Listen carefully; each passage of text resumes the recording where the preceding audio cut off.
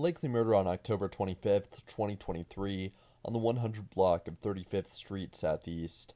At approximately 11:41 a.m. Wednesday, October 25th, Metropolitan Police Department officers responded to the 100 block of 35th Street Southeast after receiving a report of a shooting.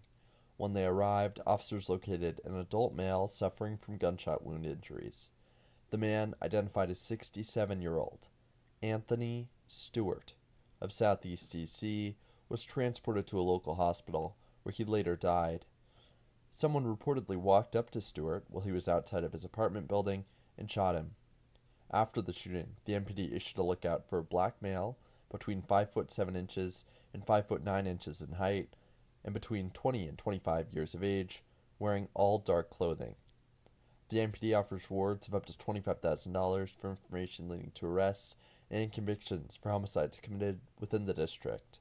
As always, if you have a tip, call 1-866-411-TIPS, that's 866-411-8477, or text your tip to 50411.